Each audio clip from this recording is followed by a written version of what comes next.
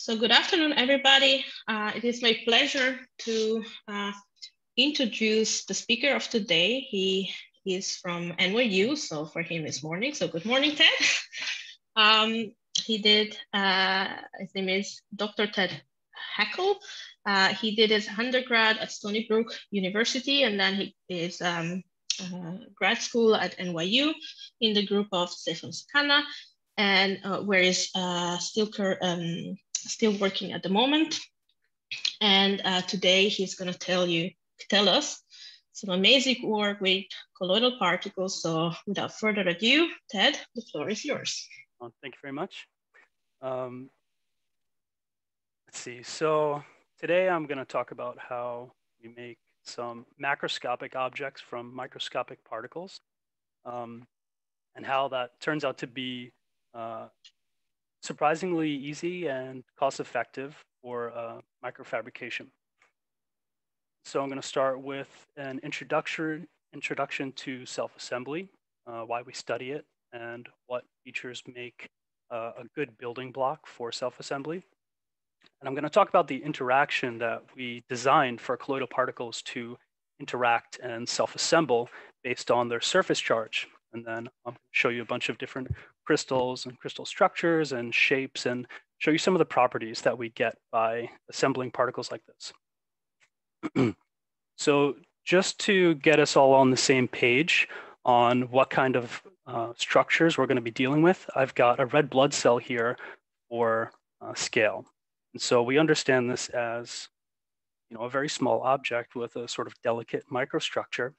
And so if you envision then a material that has even finer and more precise structure, then the synthetic challenges should be immediately obvious. And materials like this are very desirable because they have exotic interactions with visible light. So the same way that an X-ray will scatter through a molecular crystal, visible light will demonstrate that same constructive and destructive interference through a microstructured crystal. And so here's an example of a microstructured crystal that has all different orientations, and you can see a brilliant display of color as light is scattered in all angles. But these materials aren't just beautiful, they have the potential to be highly functional. So if you imagine, for instance, that a particular wavelength of light cannot pass through this material, and you bore a hole through that crystal, then any light that enters one way has to exit the other. And so you've essentially created a waveguide for light. And if you think in a more science fiction scenario, if you combine all different microstructures that have different optical effects, moving and processing light, the same way that we process electrons as information, we may be able to create microstructured materials that compute with light. And so photonics is a very interesting and hopeful enterprise. And so how would we make such a material? And so immediately you might think, well, we can just directly write microstructure. I mean, you buy computer chips and their features are nanoscopic, not even microscopic. So the details that I'm talking about are more or less insignificant if you want to just generate something. But if we think about, what if I want to make a large volume of this material? Is that feasible? And so, for instance, this is an example of basically a functional photonic crystal that has, very well-behaved photonic properties, and it takes about 25 minutes to write this little piece of material. And so if we extrapolate that to just a cubic millimeter, which is really the lower limit of what you'd consider macroscopic, it's going to take over a year of just writing with a laser in photoresist. And so it's really not feasible. And so we imagined that an alternative strategy is to have individual building blocks, which are programmed to assemble simultaneously into a desired structure instead of writing the structure sequentially. And so then the question becomes, how do we take a colloidal dispersion and have those particles find each other and reconfigure into a final architecture? And so there's a lot of ways that we can envision doing this, But I find that this is a very useful general guideline for how to program self-assembly. And the first important step is to make sure that your suspension of particles is stable. So what we saw in the last video was that we had particles diffusing randomly, kind of looked like a gas. And they do behave like a gas in a lot of ways. And they have a kinetic energy of about kT. And they're going to move all around their environment. So you actually don't have to worry about them finding each other. They will collide. But we have to actually be concerned what happens upon collision, because if two colloidal particles make contact, that contact is irreversible. They're never going to break apart. That's because van der Waals forces are so strong. And so if everything aggregates and is stuck, then those particles can't reconfigure and explore their energy landscape and form an ordered material. And so what we have to make sure of is that there's some repulsive force that says, as two particles approach one another, some repulsion takes over that says this is not favorable, and then the particles diffuse away. And so once we have a stable suspension, then all we have to do is add some attractive force. What I have shown here is kind of one general scheme. It's again, there's a lot of ways to add an attractive force, but here you can imagine, for instance, some chemical handles that when two particles are close enough, they can grab onto each other. And so that can form a colloidal bond. But again, we have to be careful because the potential well depth that you create through that attractive force has to be relatively shallow, on the order of kT, the kinetic energy that the particles have, because you want them to find each other, but also break those bonds sometimes and move around each other. And like I said, explore the energy landscape. If that potential well is too deep, then again, you just have stuck particles. If it's too shallow, then nothing binds, right? So it's a very delicate balance of attraction and repulsion, and which if you have spheres like this, you would end up probably with some FCC crystal structure. And so the question is, how do you make colloids assemble? In short, give them an interaction potential like this, right? And so most of the time we're dealing with spheres. Spheres are just simply the easiest shape to make, isotropic spheres, they're sort of vanilla colloids. And so a really good strategy to expand the structures that you can assemble is to program an interaction that has sort of complementarity. Simply put, like particles repel each other, but dissimilar particles attract.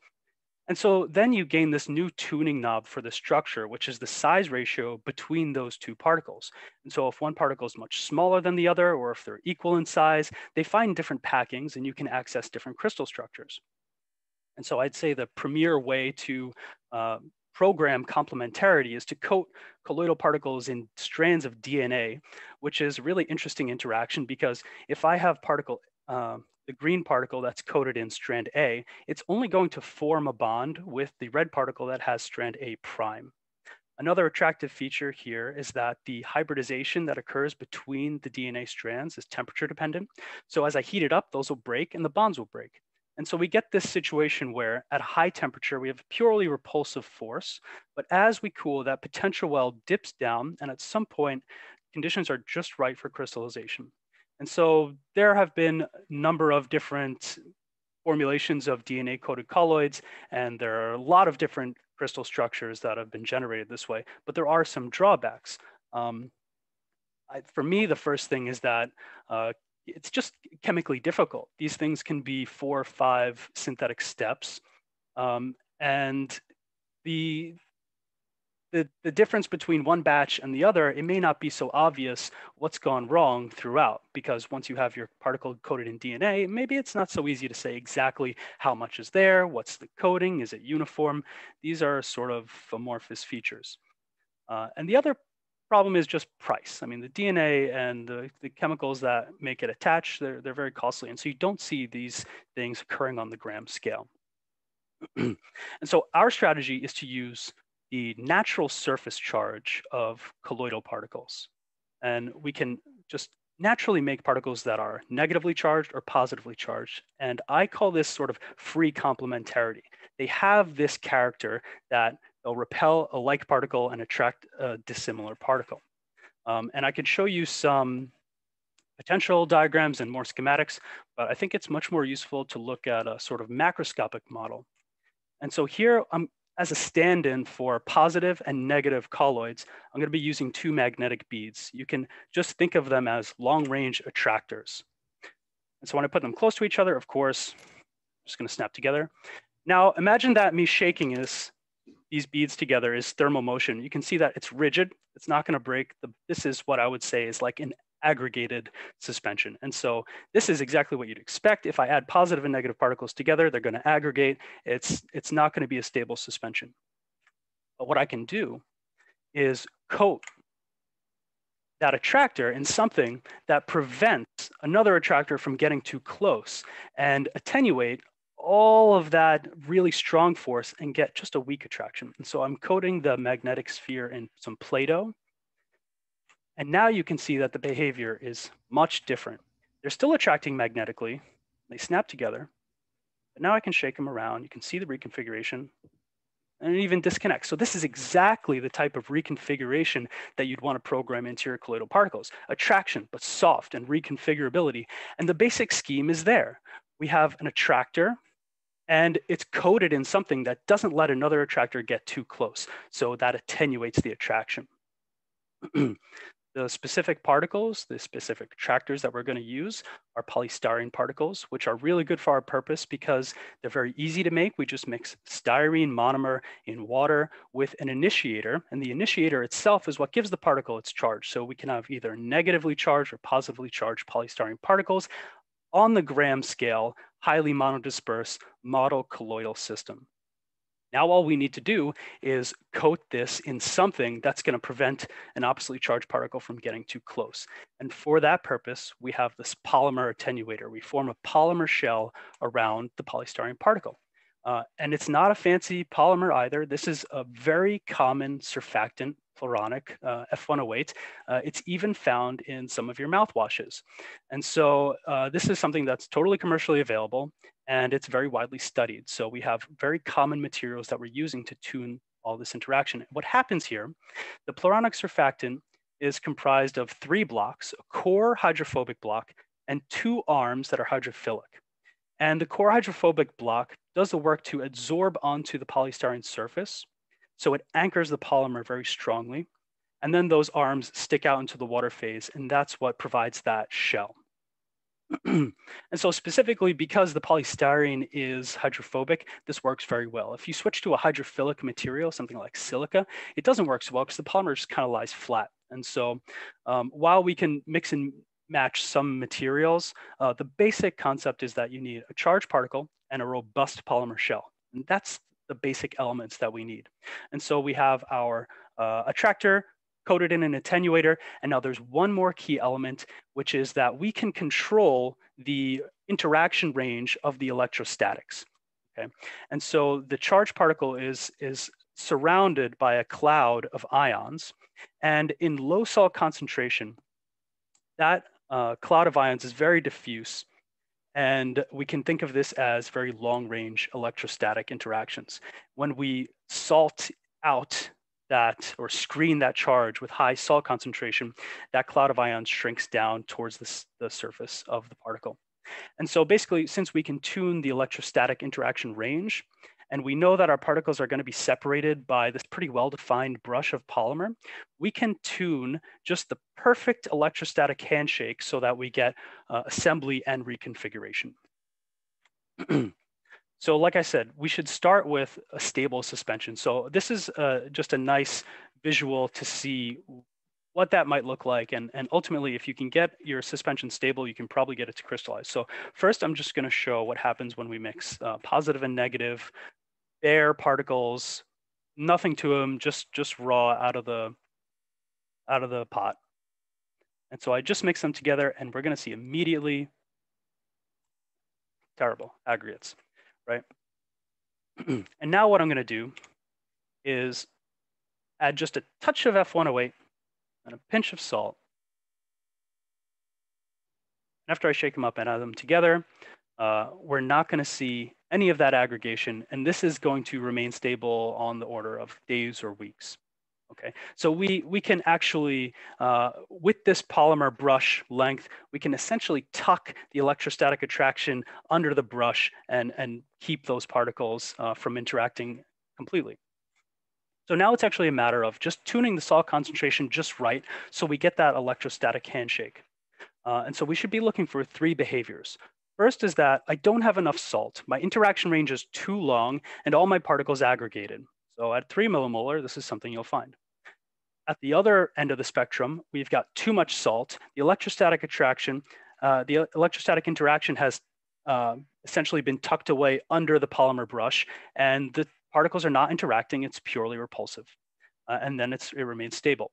And finally, somewhere in between, we're going to get an electrostatic bond that can also break. And so then we get reconfiguration, crystallization. So you can see the window for this is relatively narrow, but still it's something that we can tune by just searching through conditions. So for 3, 5, and 7 millimolar, we can see microscopically what that behavior looks like, but you can even see macroscopically because the aggregates look like curdled milk. The stable suspension looks like not curdled milk. And the crystals will have a characteristic coloration due to Bragg scattering. So you actually don't even need to often look at the microscope. You can just mix particles at different salt concentration, and whichever one's calling out to you and saying, hey, I'm a giant crystal, you know. Okay, and so this is what it looks like live. This is a very dense suspension. This is like 5% weight particles, and so it looks a little chaotic. It looks like there's a bunch of aggregation to start with, but then some islands start to pop up that look not like something totally disordered. And as those crystals start to grow and consume all the background particles, you can really see the suspension start to clarify, and we can see that these are all domains. These are each a different single crystal domain. When I have a more dilute sample, we can see much more clearly individual particles and crystalline planes, which is coming up now.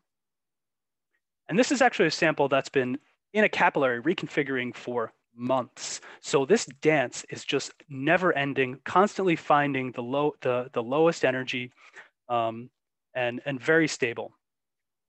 When we tune conditions just right, only a few nuclei are produced so that those nuclei eat up all the particles. And we can see that these uniform areas of color, these are each a single crystal with millimeter size domains. Now, I'll speak just briefly on the actual math behind it, the theory behind this interaction, because it's such, I would say, basic colloidal components and very well-studied colloidal components that we can really go back to like first principles and describe it thoroughly and be confident that these are really what the energy landscapes look like.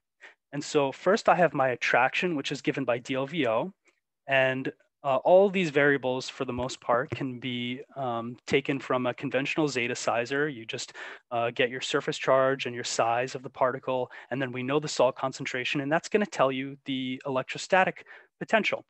And the trend here is that at lower salt concentrations, my electrostatic attraction is deeper. At higher salt concentrations, where the interaction is screened, it's more shallow.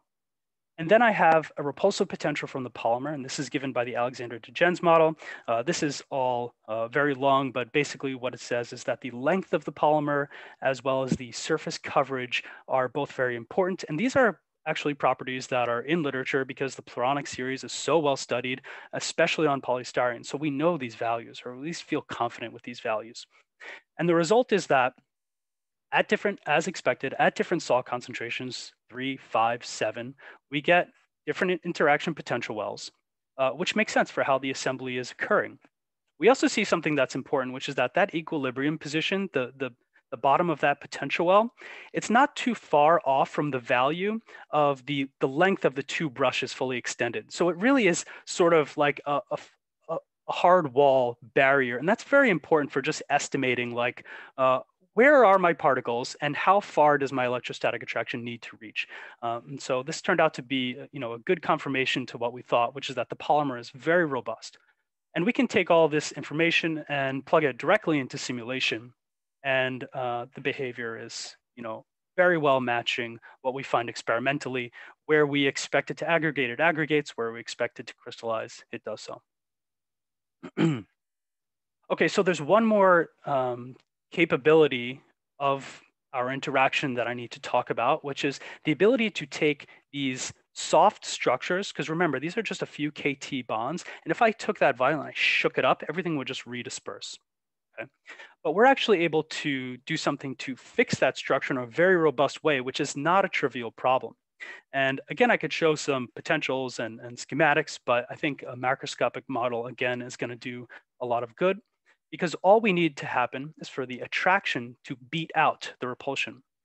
And so I achieve that by using some Play-Doh with a thinner shell. And so this is actually a perfect representation of the phenomena that occurs, which is displacement flocculation. Those attractors want to get to each other. The polymer, the Play-Doh, could not hold them back, and it pushed it out of the way, and they aggregated. Now it's a solid bond. And so this is exactly what we're going to be doing in our colloidal system. However, instead of using a shorter brush or something like that, we're just going to dilute out all those screening ions and take that short range interaction and make it very long range. And you can see that that interaction potential drops precipitously. So we're going from a few KT to hundreds. That forms a solid sediment from something that was once very soft and crystalline, and I could shake it up and it would disperse. Now it's a pellet that can survive drying. I can even crack it open and all the particles stay within their crystal structure. And this is actually so fun to do because you can mix 100 experiments in a day, and whichever ones are just bright and shiny, you fix them and you get to an SEM, and there's just a giant landscape of craters and different crystals at different orientations, sometimes different crystal structures, depending on what you're dealing with. The other thing we can do with that dried product is embed it in a new medium. And this is really exciting because based on the refractive index mismatch between the particles in the medium, you're going to get a different level of penetration of the light. And so in this epoxy resin, which is now a very robust material, I can hold it, I can bend it, and do all sorts of things with it.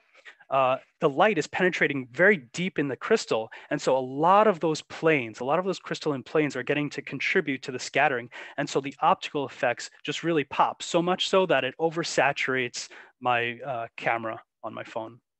Especially the blues, you can, they're so bright. Okay, so now that we see basically what we can do with this, we're gonna just explore some structures. DNA particles can make different crystal structures by changing the size ratio. No news here. We made the same structures. We're thinking that we have probably several more that we haven't fully characterized as of yet. But basically we can make the binary crystals that have been made, and we expect to be able to make more. The only difference here is that because our interaction is so simple, we can make more complex particles, like for instance, make a cluster of those spheres and then potentially use those as building blocks. Now that can be done too with DNA, and of course it has been, except again, there's a synthetic barrier to making a complex particle and then doing a complex functionalization. By cutting out that functionalization step and just using the natural surface charge, we're just more accessible to different crystal structures. The important thing about these different crystal structures in our case is that for whatever reason, and I think it's because we can very precisely tune the interaction strength, we have seen in many cases the growth of regular crystal habits, which is actually a very unique capability for colloidal self-assembly. So for instance, the cesium chloride structure, it always grows with this rhombic dodecahedral habit, which is what we'd expect. We've seen actually rhombic dodecahedra form from cesium chloride type nanoparticle lattices. And so it's not a surprise to see it, but it's very promising that we do see it, because that means we have a well-defined surface energy. The surface planes here are the 110 plane, which is characterized by stripes of positive and negative. And it actually should be the same habit that molecular cesium chloride should take. However, I've never actually seen a rhombic dodecahedral cesium chloride crystal, and I'm not sure why.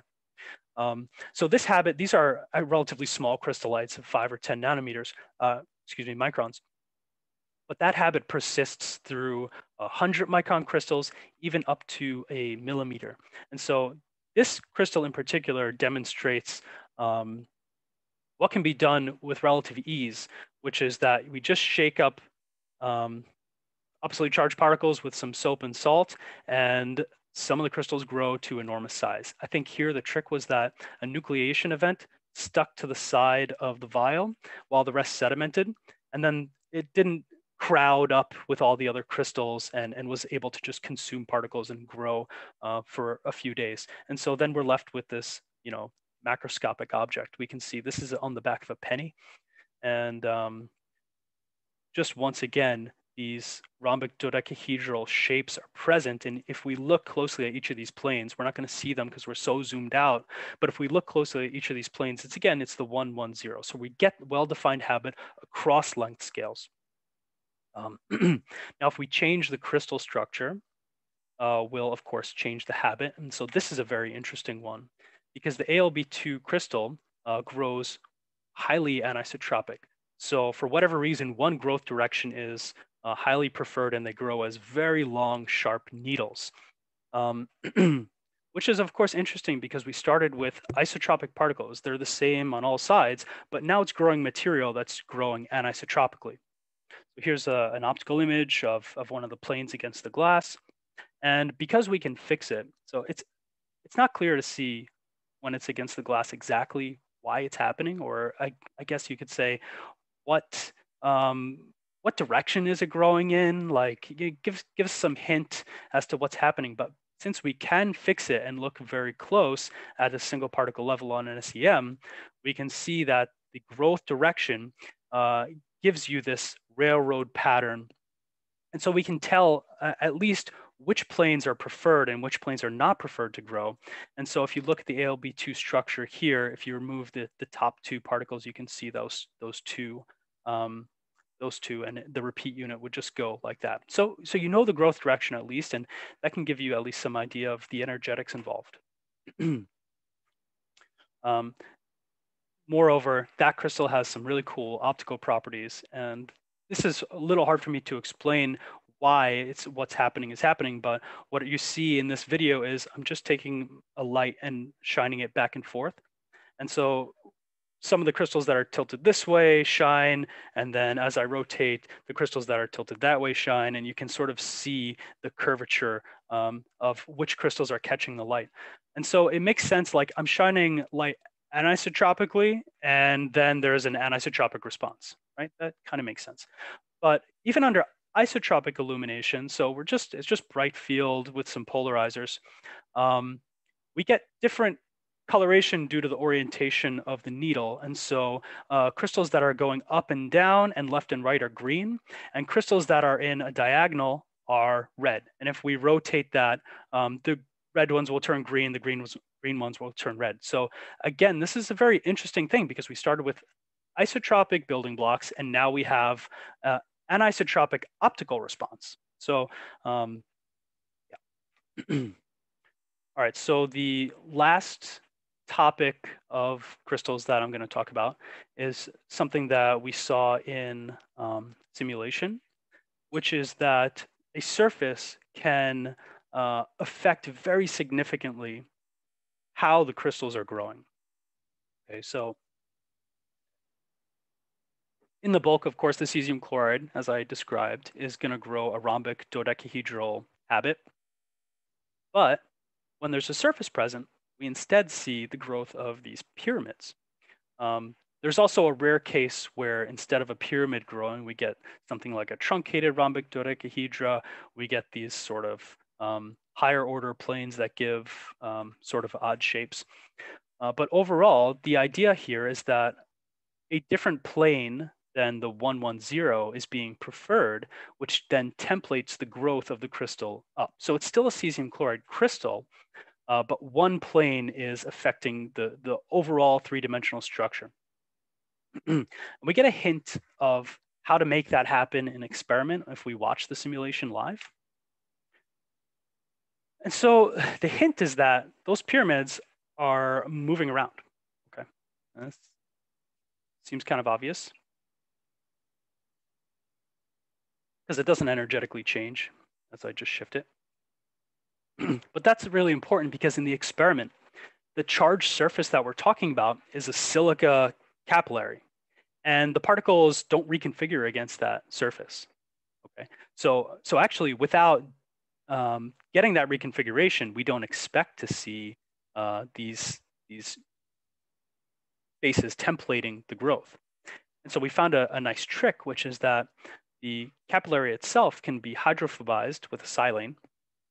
And that allows that polymer brush that we use to stabilize the polystyrene to also stabilize the glass. And so now when we have a hydrophobized capillary that's stabilized, now our particles are growing specific planes against the glass. Okay? And so already we see a cool effect, which is that the negative glass templates positive particles, the positive particles shown in green. So the first layer is all green particles. Now, when we flip the sign of the glass by treating it with a different silane, so we have positive glass, now our first layer is red negative particles. Okay, well, this kind of makes sense.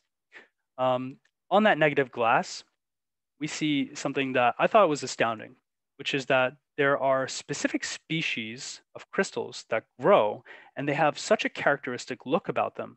And so what we find are, on the bottom here, these three, there are yellow squares, green hexagons, and pink hexagons. And they're so characteristic that you can just count them up. And so this is after tallying 200 different crystallites, and we have a large majority of the yellow pyramids, followed by the green hexagons, and last, the pink hexagons.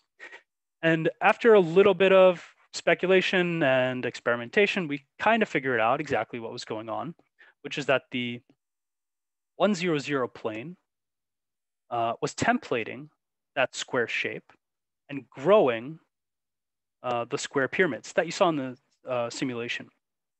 And so it makes sense that this is the highest yield of crystal, because if you were to cut through cesium chloride in any direction you want, the highest planar density of positive particles is through the 100. So we get the square packing we can't get any more positive than that. And so it's just simply presenting the most positivity to the glass as it can. And so then we ask, well, why are they all yellow? Well, it's actually kind of obvious if you think about it. The crystal is going to scatter light in an orientationally dependent manner, and they all have the same orientation. And so now if I template a different face, I'm growing the same crystal, but at a different orientation. And so I go from a 100 to a 111. So the 111 plane looks like this. Again, this is the second highest planar density of positive particles that templates this hexagonal plane. And then it grows up as sort of a three-sided pyramid. And so those have a different orientation than the square pyramids. And so instead of being yellow, they're green. And finally, the lowest yield of crystal we see is templated by the 110, which is the bulk face. And they sort of look like truncated rhombic dodecahedra, and they come out pink. Okay, so we have an interaction with the glass, and we also have the interaction with the particles. And when we change the condition, the relative interaction strengths change. And so basically just tuning through different conditions, we can find some different behaviors. So for example, you can make it such that the glass doesn't have much of an effect if the particles are strongly attracted to each other, and not very strongly attracted to the glass. And so you can get almost all rhombic dodecahedra. But you can make the interaction with the glass more significant and then template a single crystal shape. And that's what we did here. And so here, the only three-dimensional crystal shape that's growing is from the 100 plane. So we've grown essentially a pure phase of these pyramidal shapes. And this is an image that's so exciting to me because it harkens back to that image of a science fiction photonic chip where there's a micropolis city of little structures that shuttle light from one area to another, performing computations. And to me, that says a lot about the potential of what we can do with this, because we're still just working with very, very simple objects. And now the question is, what's going to happen when we make the building blocks a little more complicated, change their shape, give them some surface pattern? What's going to happen if we get a polymer shell that's responsive, that can change length on command? What's going to happen when we have a surface that itself is templated with a pattern? Can we grow a circuit literally from the bottom up?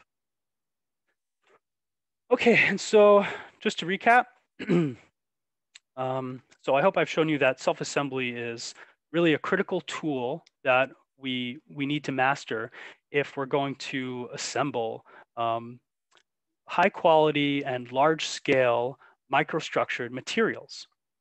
Also, that the basic concept that I'm demonstrating here with an attractor surrounded by an attenuator is a simple concept that can be applied in many different ways to yield, in a logical way, crystalline structures. And that the crystals that we grow from those structures have a high degree of control in the structure itself, the shape of the habit, as well as some of the optical properties. And with that, I'll just acknowledge everyone in the Sakana lab, as well as our extended PAX team and some of our funding sources, and thank all of you for your attention and for the invitation to speak today. I really appreciate it. Thank you. Thank you very much, Ted, for the great talk. I'm gonna open the floor for questions, so please either unmute yourself or write your question in the chat, and then I can ask a question. So otherwise, I have a couple of questions. Yeah. Well, actually, it's really funny because some of them you already mentioned. You ask yourself the questions at the end of your talk. And my first question was like, so now you have a positive, so you're working with spheres, which is great because then that would the basics, right? The basic sphere, but and you use polystyrene, right? And of course, you immediately can think of, well, what if you make the particles a bit more complex, like for instance, changing the shape, right? And we know by experience that there are only a few anisotropic shapes that can be produced in bulk. Exactly right. In a monodispersed way, right? So do you really think that that's gonna be possible to make this sort of bulk material? Because I can expect that if you have anisotropic shapes, you can get even more exotic crystals, right? Absolutely. Yeah, so it's a good question. And I think the way to answer it is to say, what's the low-hanging fruit? So which shapes should we try to shoot for? And so, something like a dumbbell is very easy to produce. You can have then different sized lobes on the dumbbell or equal sized lobes. And this is something that is probably a next stage to explore. But then there are, particular shapes that people are more prone to be excited about, such as tetrahedra. And to answer that, I would say that a two-pronged attack is necessary, where we strive forward to try and use the tetrahedra that we can make, while also looking for new syntheses that are more efficient and higher yielding. So I do think ultimately we're going to need to step up the game of the actual colloidal synthesis in the first place before self-assembly really peaks. But we definitely can see some results with the particles that can be made already. Yeah. Okay. And then can you? So I think it's crazy that you can grow anisotropic crystals.